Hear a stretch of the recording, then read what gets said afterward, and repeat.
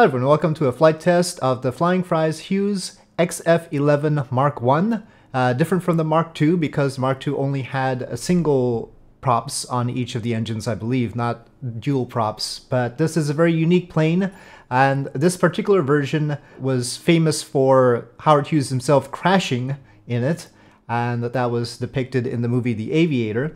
And yeah, so it's a reasonably dangerous plane, and it comes with a few liveries, but Flying Fries has produced it with failures added. So there is the possibility of random failures just going through the features of the plane. It has an enormous range. You can see the range, 4,500 nautical miles, cruise speed 300 knots. It can go faster than that according to Wikipedia.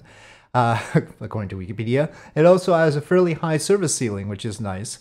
So that helps its efficiency and the range. It uses the Wasp Major engine, and so it's got good textures, CFD flight model according to the description. It has the ability to use a Garmin system if you need to, and it has a complex fuel system, 7 liveries, 4 LODs, visual effects, and most importantly, the random failures. So I'm going to see. I don't know if the random failures are so quickly activated that we'll be able to see it during this flight, but I'm going to do a quick flight test out of Santa Monica because that's the closest thing to Culver City, and I believe that's about where Howard Hughes flew it, so I'm really courting disaster here. And so now I've got all the Hughes aircraft all lined up here, and so I've got a proud little collection thanks to this edition. It is a payware plane that costs $27 though.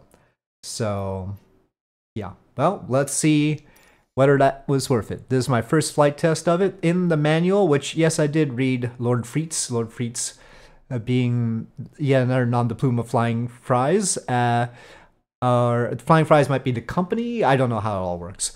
Anyway, Lord Freed says in the manual, how is it possible that you trusted the creator of the Scrapyard Monster, a crazy fictional plane, to make this much more serious replica of an iconic and beautiful XF-11? And I can answer that. That's because the Scrapyard Monster took some cleverness to make. It took some imagination. And the fact that it had unique features means that you couldn't just copy and paste stuff from other things or do things too simply, and so that gives me encouragement that this plane will similarly have interesting features. So here we are in the cockpit, but it's a little bit choppy right now because we're in Los Angeles and we're loading a whole lot of stuff, so I'm gonna wait for that to happen. H pedals for Hughes. Note the really long wing. It has this long range. You could think of it as sort of a U-2, you know, it's flying high and flying long range. And I think that's basically the idea. It's got a nose window for a person with a camera. So, yeah. And I think we can actually go into the nose with this version. All the breakers are functional and they are all subject to failures. So it says in the manual that this isn't a study level aircraft, but there certainly is a lot of study level-ish things going on. Let's put it that way. It might be being excessively humble about this. Okay, how's our performance in here? Okay, there's the pad. Click. Okay. Let's see. Oh no, I wanted the tanks to be full up so that we can make sure I can take off like that. No, I had set it to all... come on. Attach drop tanks. Well, it's got that crossed out. Call fuel truck. Alright, well, I think because my engines are running, I can't do all that. So, we'll just leave it be. Current failures. Have a safe flight. So, there's engine failures. I don't like the green dot on the cabin. That can trigger a failure, but I just want random failures. Random failures. Realistic, about once every 90 minutes. Realistic, and then there's cursed, once every 20 minutes. We'll go with realistic just for the randomness of it. We don't want to equip the Garmin. We want it all realistic. And vibrations high. I hope that's realistic too. I guess it must have been in miles an hour, otherwise it wouldn't be an option. Attach drop tanks, clicking on this doesn't do anything, so I think we have to stop the engine for that. Never exceed speed is 365 knots, right? I'd prefer it in knots. Let's just make it simple.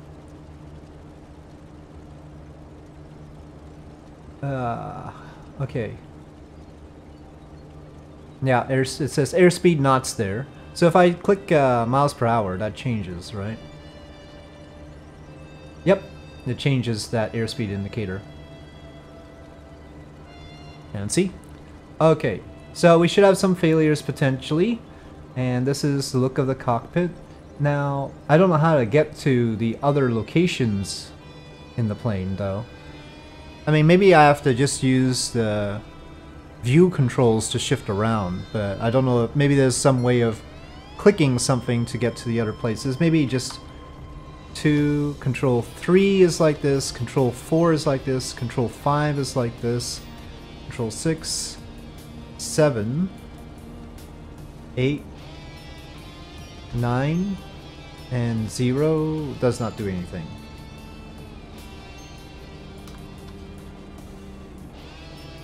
Okay, well, so that doesn't get me into the bottom. There's a crawlway here. Can I crawl in there? Anyway, let's just take off. Let's just take off. It's supposed to be a flight test. Alright. Let me stop the music so the engine is properly audible.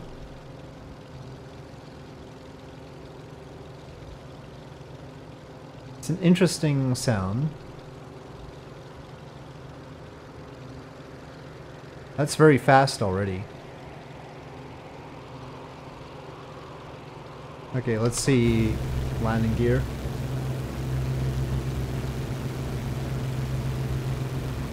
Oh, a little bit choppy around here still.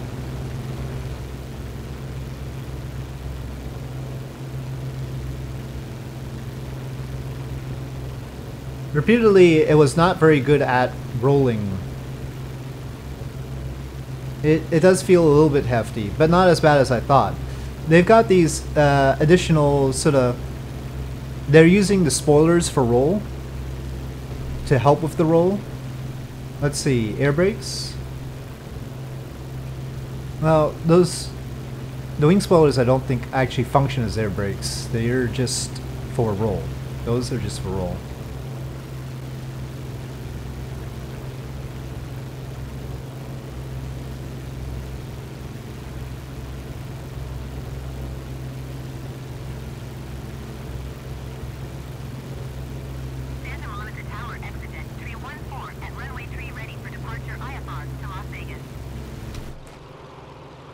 We are past 300 knots.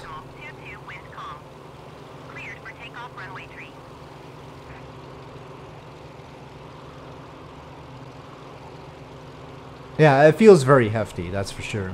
So that's probably right.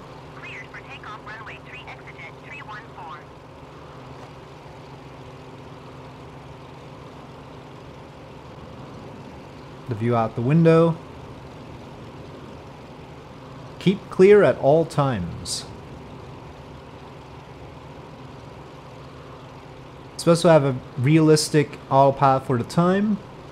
I can't imagine using autopilot with this too much.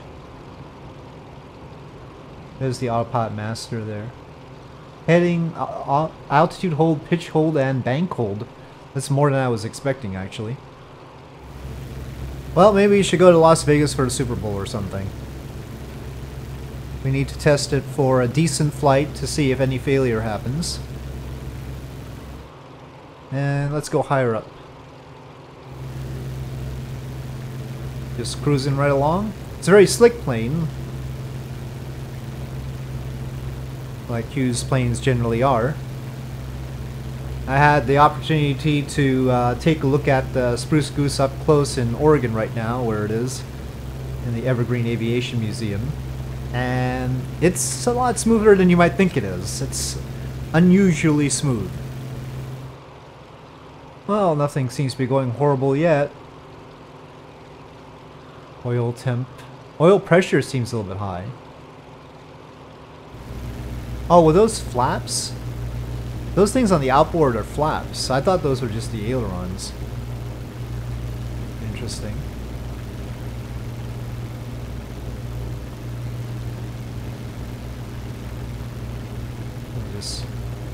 Yeah, it has outboard flaps.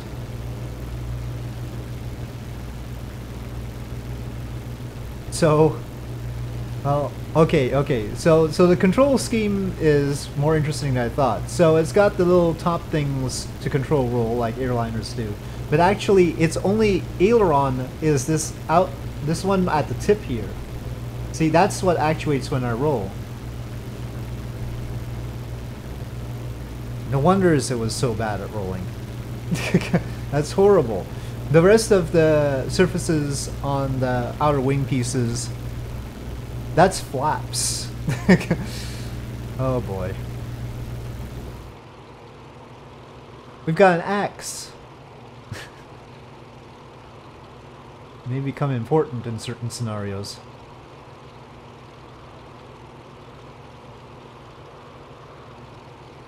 Said vibration's high, but it's not too bad.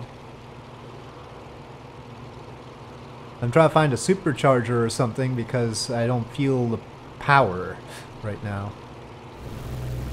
I think I'm trying to get a sweet spot in the fuel mixture. I think that's better.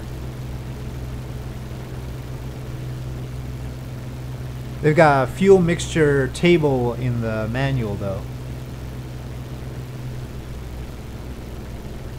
We haven't gotten any failures yet. But of course, an average of once every 90 minutes is... I mean, it doesn't guarantee you one even in 90 minutes. And this flight is going to be less than 90 minutes. Even though he crashed in the first one, Howard Hughes did insist on flying the second prototype. Did survive. That one did survive. It's a bit hard coaxing it to its service ceiling or anything like that.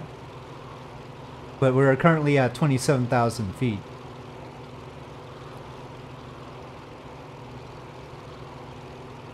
In order to fly the second prototype, what was then the U.S. Army Air Force had Hughes post a $5 million security deposit.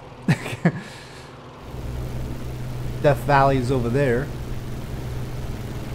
Exterior detail wise, I mean, it's not dusty or worn, but you wouldn't necessarily expect it to be since it only had one flight where it crashed. So it would probably have been looking very crisp and does have the smoothness that you would expect from a Hughes plane. So it's not got rivets poking out too much or anything like that. It's basically what you would expect. Of course, this is the Hollywood version, and then there's 6 other textures, 6 other liveries. I think I prefer this one though. I think there's a shiny one. There's a very colorful one, I know that.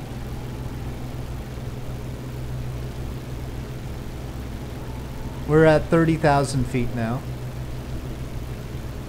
But it's been slow climbing. Let me just pour on the RPM. If we break it, we break it. We're at a high enough altitude that I could probably land it somewhere pretty easily. I don't know, there's random failures, but I don't know if there's operation-associated failures. In other words, is there failure where if you push it too hard, like our oil temp is really high right now, it's in the strike zone. But is that going to cause a failure? That's not a random failure. That's a failure due to high oil temp. I don't know if those are implemented, even though random failures might be implemented. So our oil pressure has been in the strike zone the whole time. But is there some sort of failure associated with that? I don't know.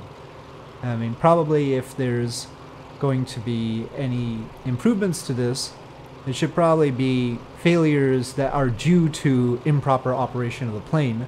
And since the engine is a fairly familiar engine, it was a very popular engine for its time, you could extrapolate from other aircraft. Even if we don't have the information for the XF-11, WASP Major was a very common engine. So you could figure out from other aircraft that are using that engine what might be appropriate as far as operation of the plane and what might be dangerous. But yeah, here at 30,000 feet, I'm not feeling super powerful. You can see my velocity is just above 200 knots indicated. Our ground speed is 325 knots. Okay, well, we are approaching Nevada. It says that if you have one engine failure, you can't have another one, which is a shame. If you have one electrical failure, you can't have another one. If you already have 2 fuel leaks, you can't have a third one. You just pour it on, really? Anyway.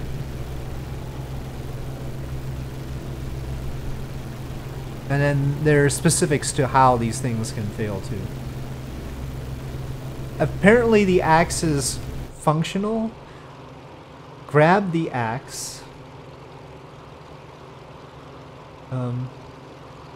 I don't know. Did I grab the axe? Painted target on the map. What map? I don't know. It says grab the axe, throw it at the map, and then there are odds. I don't know which map. It's probably in the back seat. So this Hollywood livery was the one that the plane would have flown in if it had actually flown properly instead of just in a test flight. Okay, we're close enough to Las Vegas that I probably should be descending. I had trouble getting it to the speeds that I wanted to get it to. It doesn't seem right now that I can get anywhere close to its maximum speed at 33,000 feet. And even its cruise speed seems to require all the throttle. So I'm not sure about that. The engines have 3,000 horsepower apiece. We are still heavy with fuel though. When we've depleted the fuel, it might perform quite differently. Las Vegas, everyone. That dusty, forsaken land that, for some reason, we have a city in. It's got pretty high top speed, so it could probably dive fairly well. Even without the air brakes.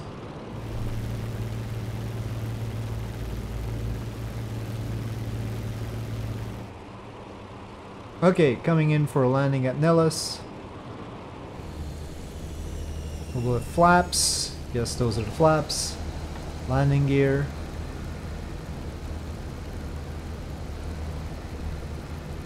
Pretty much exactly like they had it in the Aviator, the way the landing gear drops.